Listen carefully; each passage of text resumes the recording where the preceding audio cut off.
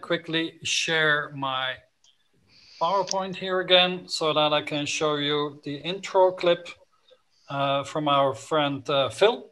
Here we go.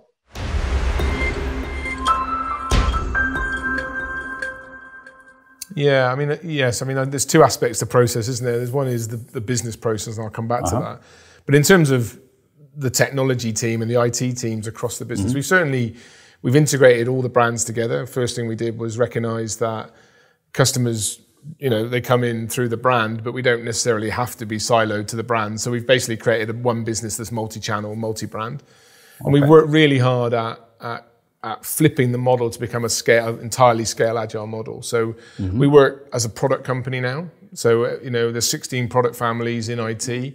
They work with long-standing teams. We don't run projects anymore. We allocate investment into a product area on a half-yearly basis. And then we really delegate the authority to the heads of engineering in my team and the heads of the sponsors from the business to decide how do you allocate that resource and that funding to, is it feature building on a product or a backlog or dealing with technical debt? So I think we're unusual now because I think our entire business works like that. So I have two CTOs and they just have product families, and we've moved completely away from what I would call a traditional project-based approach, and that's really worked for us. It's really engaged the business in a different way. It's really increased our speed of execution. And probably the most important thing is it's increased our return on investment. We've seen benefits escalate considerably, you know, over the last, 24 months, really. We've seen a real step on in terms of the return on investment from technology spend. But we had to do some really bold things, Andrew. I'll finish off. One of the things I inherited was that we had a project-based investment model still, but a product-based operating model. And we had to basically change the investment. So I had to get my business and the CFO and my boss to really change and have a different level of thinking on IT investment. So like I said, we moved away from project by project justification to product areas being funded on a half-yearly basis and pushing a lot more empowerment out to the heads of engineering who work in my team. And it's really worked for us. Okay. So I think that's a great introduction to the next topic, which I think is fascinating, how I think things have changed over the last, let's say, 10 years. I mean, we all remember that we had to run IT as a business, and where you would come up with a project, and then you would get a price and a duration, and then you would wait 3, 6, 12 months to have something that was probably over budget and over time and so on. So we come from a project approach, and we've gone in many organizations to a product approach. And let me at the same time launch the poll on this topic. So I want to know, in your organizations, your IT people, your engineers, your developers, do they work on product-based approach or still on project-based? So what percentage are product-based? That is what we want to know, because this is, I think, the big shift that many organizations are going through. And Phil said that he has his Sainsbury's complete IT organization is organized like that. And he said that is unusual in that way. So that's what I want to know from the panel here. Are you also already 100% in this way of working, or is that your strategy? You want to get there? Where are we on that part? Maybe Rudi, if you could kick it off. Okay, thank you. I was muted. That works better if you unmute. This is my digital skill, you know. In KBC, at least in Belgium, we have implemented scaled agile, so completely full with the whole IT create and ops organization.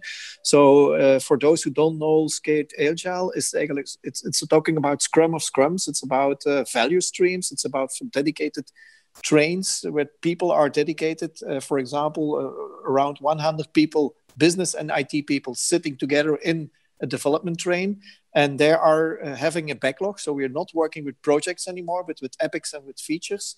We are measuring value and focusing on value instead of on cost. We have program increments of every 3 months. So every 3 months, we make the new backlog and prioritize the backlog. We have sprints of 2 weeks. Every 2 weeks, we do system demos. So we are really following the scaled agile approach. And what is the biggest benefit is that we have lesser idle time. We have lesser interactions with other teams, so more independent teams who can work end-to-end because it's biz DevOps. And also the mutual understanding grows a lot because now the business people see what is the complexity on the IT side, but also the IT people see that it's not so easy to make business decisions because the market is always changing. So I think the net promoter score towards each other increased like hell. The development, the speed of delivering, we now deliver from 6 to 3 months time, which was in the past the pre-study in your example, Hendrik. So we really speed up the delivery and we make it also more efficient and cheaper. So I'm a big fan and I will continue with that. So we rolled it out all the organization and now we have to go further in it and lean portfolio management and so on. Okay. And we've just sharing the result of the poll that we did. 1/3 have less than 20% people in no or not many in product-based. 1/3, 20 to 50%. And then 22%, 50 to 80, and 12% say that are almost completely or almost completely in this product approach and this scaled agile approach. At Telefónica, Ángel, how far are you with adopting this new way of working? I mean, regarding the way of doing projects, yes, we are of course we are executing in agile way. That's a must, and any new project or product that we are delivering, we are doing agile. We have the figures of product owner, scrum master, the trips, everything, so on. So that is a really change of culture. We are working on sprints and so on. But it doesn't say that our company is totally product oriented. I cannot say that honestly in this moment. So we are in the way of changing, but not today. And we of course we deliver product and services, and also we have a lot of work in integration projects. No, in order to we deliver a product and then we have to do the integration. Integration is mostly based in project-based projects. That doesn't mean that it's a waterfall methodology. We are doing agile methodology, but we have still the roles that are in each of the partners. So as I said before, we are in the way of changing, and I hope that we are still in the way. Some organizations, for example, human resources or some areas of IT has changed it already, but the culture is still in our companies in the way. So we have a lot of digital experience and transformation, and also with this crisis we have experience that the digital interaction with ourselves. But I mean, I couldn't say that we are working on that.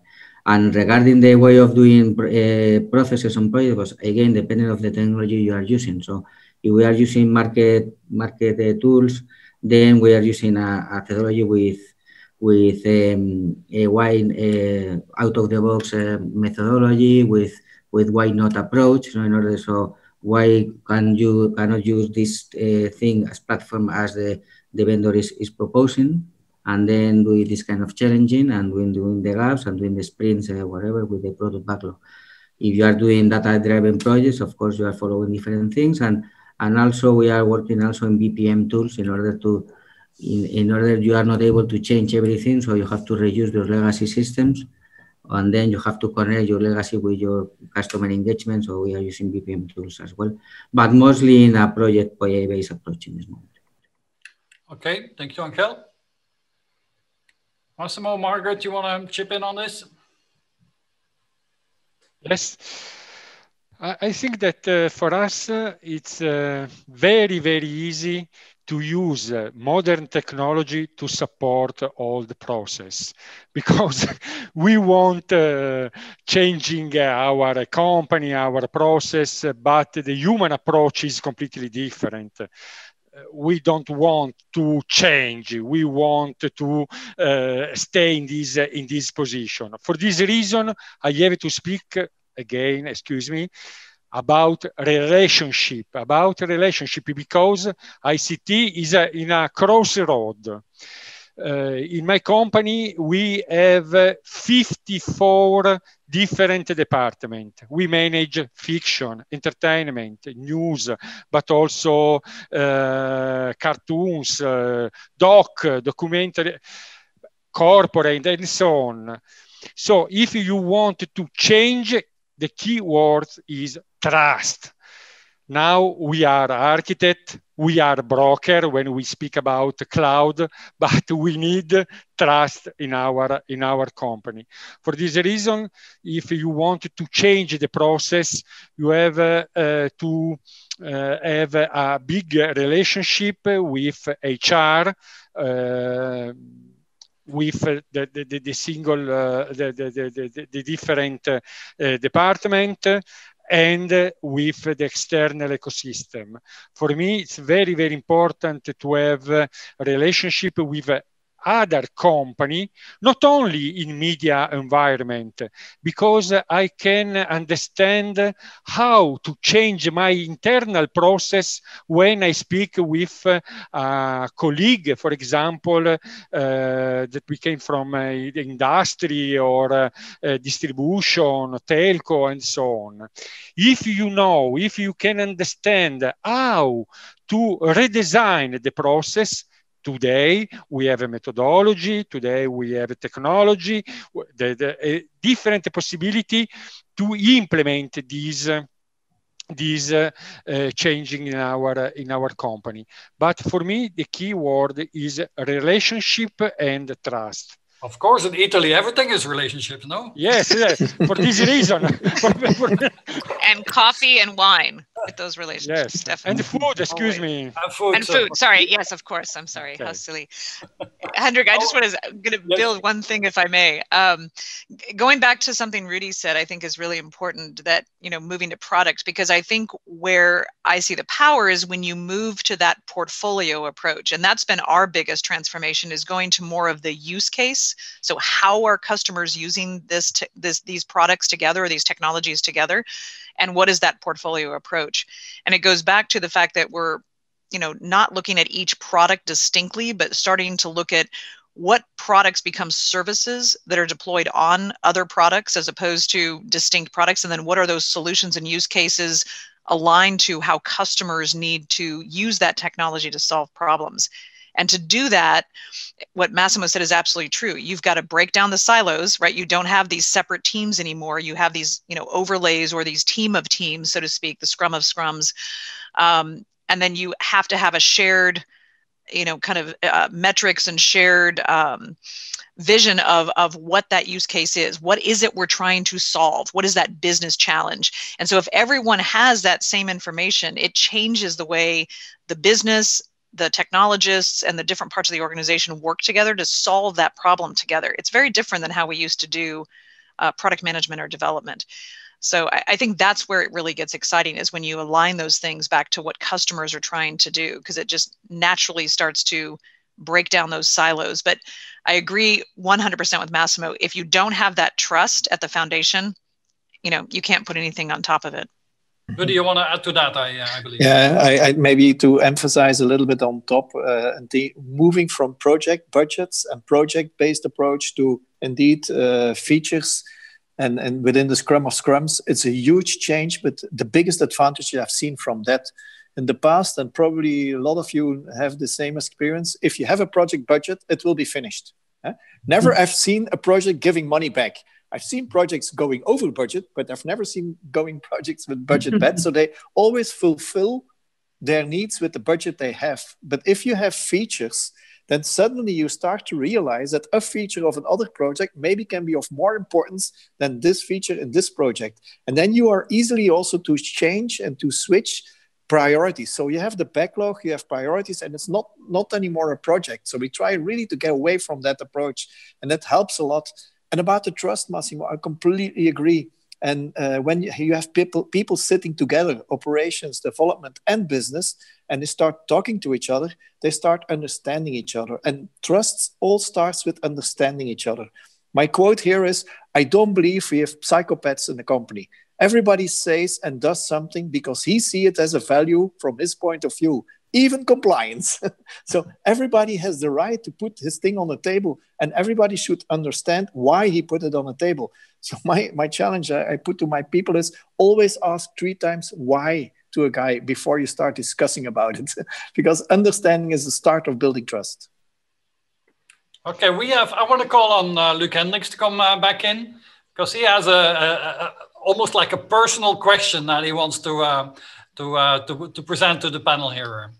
Well, the question is simple. Are we becoming agile or fragile? And we came from the age of the mainframe, and the mainframe, everything was structured and well organized.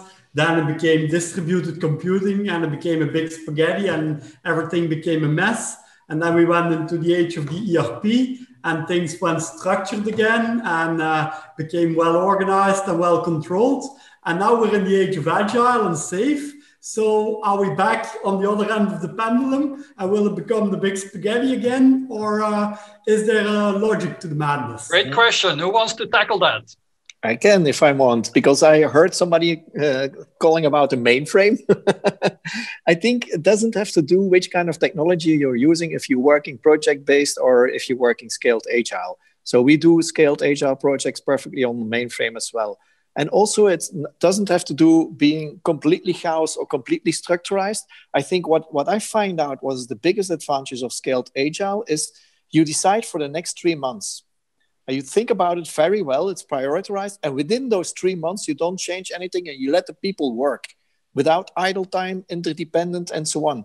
But you can change every 3 months again, and you can reprioritize the next 3 months. So I think it's the right trade-off and mix between fixed and unstructured or chaos. And I think everybody is also calling for a fixed period of 3 months.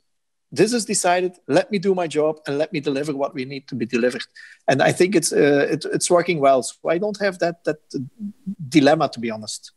But that's on the working side. But what about the architectural side of things, Margaret? Well, yeah, I put controlled chaos. I'm going to go back to what we talked about before, is that, there's got to be areas that you all agree on that become, standardized, or those fabrics of your architecture. And I think that we've talked about it since then in different ways. It might be processes, policies. Everyone needs to care about security and data, and that's different, right? Because you now have the CMO that's sitting with an IT budget as big as the CIO. And I've always said that if that's the case, then the CMO should also take, responsibility for data security, which in the past has only been the CIOs. So I think you can absolutely, again, take technology out of it. Think of those areas. Where do you need to have more standards, more control, more policies, apply to regulation? But you're going to have spaghetti. You're going to have some chaos. You're going to have some agility above that. And how you get control of that is through these teams of teams, is through this more agile, fail fast, focus on the features and the customers, and not these big, huge projects that are 12, 18 months long that fail 70% of the time. So I don't think it's either or. I think we're trying to make this too black and white. It's going to be chaotic, right? Open source is chaotic. Open is chaotic, but you've got to decide, where do you need that control and that security and that policy, and where do you let kind of the sparks fly, because that's when innovation happens. If I allow, I agree, but not completely, Margaret. I think it's not, you cannot tolerate chaos. At least in my environment, the banking and insurance environment, I cannot tolerate chaos, and I cannot tolerate insecure things. But what we try to manage is that we have non-functionals in our backlog as well. And there is in the team who decide about the priorities, the enterprise architects and the security specialists are part of it. And they also manage that those kind of non-functionals, if the security or architectural, will have his priority. And also we measure it, how many non-functionals have been delivered in that train for this PI. And if we see a train is never putting up non-functionals, I will step in. You can be damn sure, because I will be afraid and I will want to manage it. No, I love that. And I think you said something really important, that everyone is looking at the same data and is, accountable for that data, or that, those deliverables. And I think this is where, Rudi, it goes back to leadership. Are leaders brokering that relationship and also holding themselves accountable? And I think that's critical, right? We're on that same team, but you're going to have to, the first time you start doing this, and it's hard, you're going to have to bring everyone to the table. You've got to play that broker role, not necessarily the leader role. And that's a different way to lead. let's ask the specialist. I mean, Massimo, you must know, how do you manage spaghetti? That's the question here. How do you manage the chaos of being? How can you be too agile and too inventive?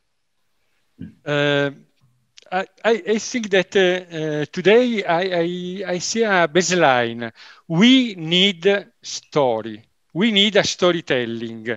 Maybe the big company, the technology company like Red Hat and other, give us the characters. When I speak about characters, I speak about cloud, about age, about 5G and so on. This is the characters. With these characters, we need to build story, because in our company we need to making sense. The scenario is very complex. It's not easy to understand the future, to understand today what it's better to do.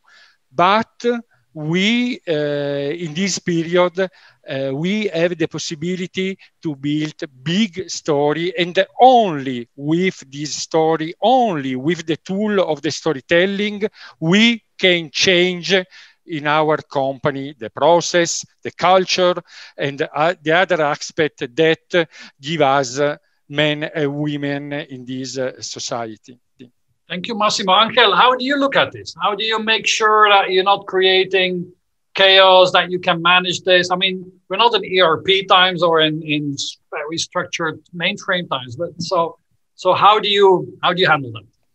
Yes, I mean, well, regarding the point, I mean, regarding what we were discussing about product and process, I mean that we have the tool that is the MVP, no, the minimal valuable product. So then you create from doing something valuable for the business, and then over that you start to produce things that are valuable for them, no? In order to, the point is, when you are needed for a business case, or you are needed for something that you have to prioritize and something like this, then is when you enter into difficult question. And regarding the different kind of tools and things that what you use, okay, I am in a little bit, sorry to say this, Margaret, but I mean, regarding the open source tools or something like this, is creating a different confusion, because you give the freedom to all the developers and the people in order to use what they want to use, but someone has to maintain them in the production environment. And then how if someone is working in Python, other one is working in R, other one is working in Java, because this is the way that they look to work, and then they promote these use cases to production, and someone has to maintain them. So I think that sorry, but I think that I truly believe in some kind of standards and way of working things. And also, for example, in our example in the blockchain, we used to do hyperledger open source capabilities, and then we were very happy because the cost was free. But then it started how you to maintain, you have to pay a license fee in order that you want to get the support of IBM in order to get supported. Otherwise, you have to open the community and you get not SLAs of 8 hours in order to be responded, something like this. So sometimes I believe, and I create a culture of open source, open-minded, but at the end you are a company, you have to follow some rules and some kind of standards over in the production environments.